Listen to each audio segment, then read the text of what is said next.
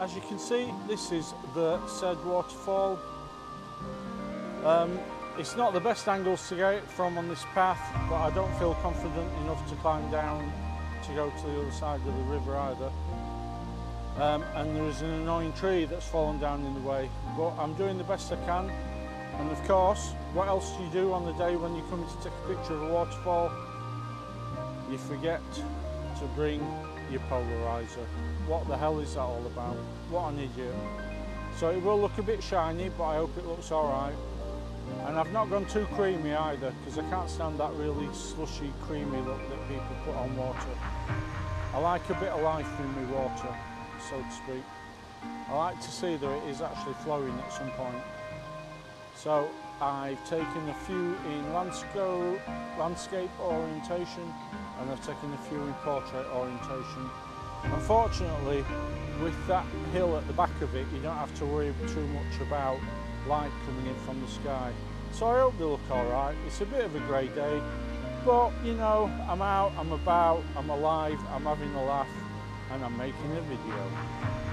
It's been a bit of a hair-raising trek up here for me, to be honest. It's a bit slippy, a bit slidey, and a bit stressy, but I've made it, and you know, what else can you say? But it's a beautiful place, it's a beautiful part of the world, and I do love coming here. I've got a few shots of the viaduct from different angles. Everyone usually goes for the straight on shot, but I've tried to incorporate the hills behind them, and let's see what they look like.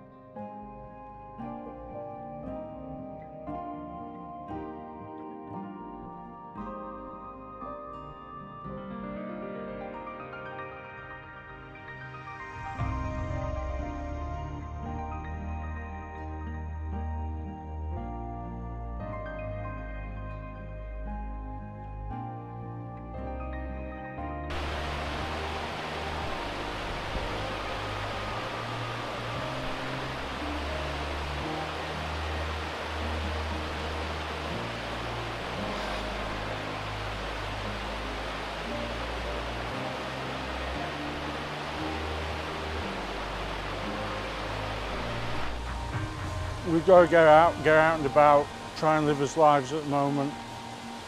But you can't do much getting out and about because it's like 1.55 for a litre of petrol.